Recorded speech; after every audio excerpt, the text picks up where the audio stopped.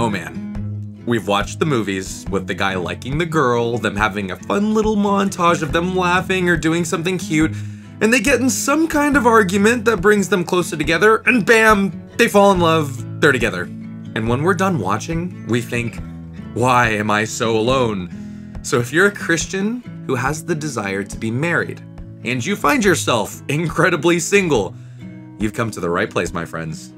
Now, don't think of singleness as a bad thing. You have to see it as a potential season of great growth. Not gonna lie though, it's tough.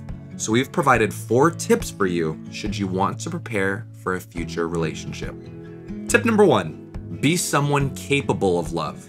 1 John 3:16, by this we know love, because Jesus laid down his life for us, and we also ought to lay down our lives for the brethren. Please note that biblically, love is not an emotion, it's an action. Sometimes love includes emotion, but not all the time. How did Jesus love? He died a painful death for us, regardless of how he felt, so we can have eternal life. Put simply, true love is putting someone else's needs above our own, no matter the cost. Know this, if you want to enter into a relationship, it takes hard work. So while you're single, you should be moving in the direction of being able to take care of yourself and have the capacity to support and take care of another person. And that would mean supporting your loved one and their fears, insecurities, and weaknesses. So whether you're a guy or a girl, you need to be capable of bringing something to the relationship, whether it's physical, emotional, or spiritual protection or provision. Some practical ways to grow in love? Get a job, learn to work hard, save money, manage your finances wisely, be healthy, live with integrity, and don't cut corners by cheating. You can start making the effort to cut off any addictions that would be harmful to the relationship. Learn to pray and read your Bible on your own, and learn how to be a good friend. All that to say, be responsible for yourself and for others so that your life can provide the love that's needed for a relationship. Tip number 2, learn to evaluate good character. If you're a guy, pay attention to Proverbs 31:30. Charm is deceitful and beauty is passing, but a woman who fears the Lord, she shall be praised. And to you ladies, look at Ephesians chapter 5, verse 25. Husbands, love your wives just as Christ also loved the church and gave himself for her. I'll address the guys first and then the girls. For some reason, we guys can be completely blinded by a woman's looks and figure. And guess what? Great men of power like Samson, Solomon, and David were all taken down by beautiful women. Know this, you need more than a pretty face when it comes to being in a relationship. You need a God-fearing woman of character that works hard, is respectful, and brings honor in what she does, because looks can deceive and will fade with time. And ladies, note Ephesians when it commands husbands to love their wives the same way Jesus loved the church. Yeah, Jesus was willing to die for the church. So as you look at guys that interest you, pay close attention to his character and ask yourself, is he someone that sacrifices himself for others? Does he give of his time, his energy, his strength, or his finances, or is he selfish? To all the ladies and gentlemen watching this, know that real relationships need more than nice hair and an attractive physique. Life comes with its fair share of struggles, so you need a person of character that is willing to support you through life's ups and downs. So learn to see past their beauty and see if they are someone that works hard, is respectful, and lives with integrity. Tip number 3, learn to be content in God. Colossians chapter 2, verses 9 to 10.